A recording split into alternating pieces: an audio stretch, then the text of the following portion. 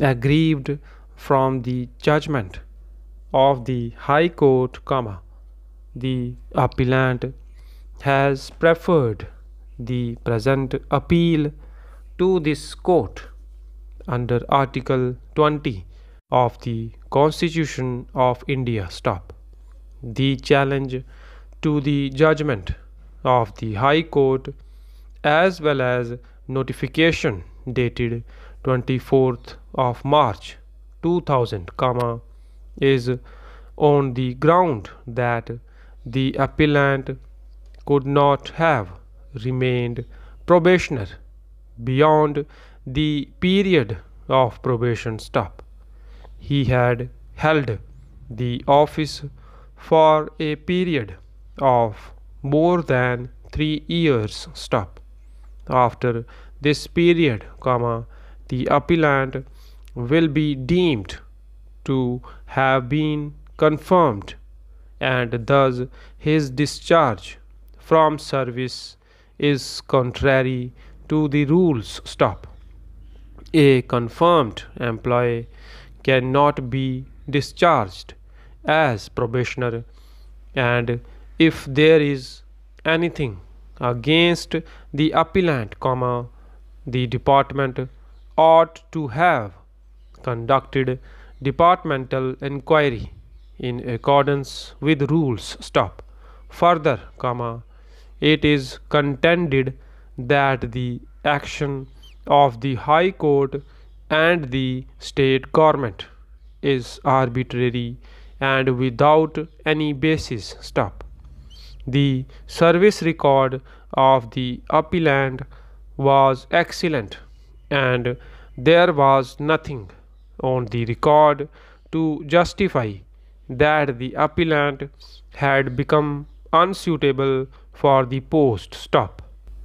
On the contrary, the submission on behalf of the respondents is that there cannot be a deemed confirmation.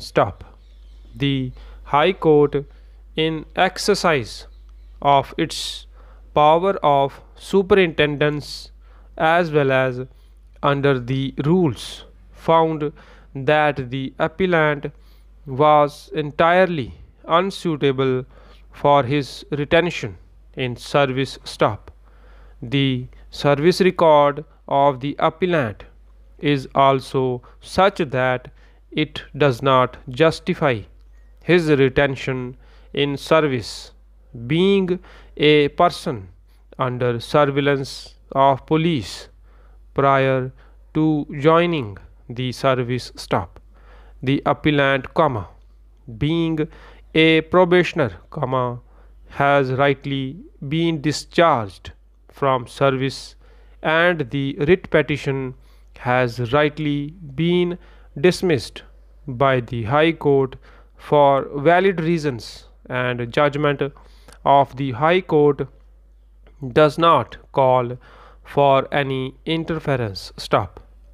The bare reading of the above impugned notification shows that it is ex facie, not stigmatic. It simply discharges the appellant from service as having been found unsuitable to hold the post of district judge. Until and unless, the appellant is able to show circumstances supported by cogent material on record that this order is stigmatic and is intended to overreach the process of law provided under the rules, there is no occasion for this court to interfere on facts.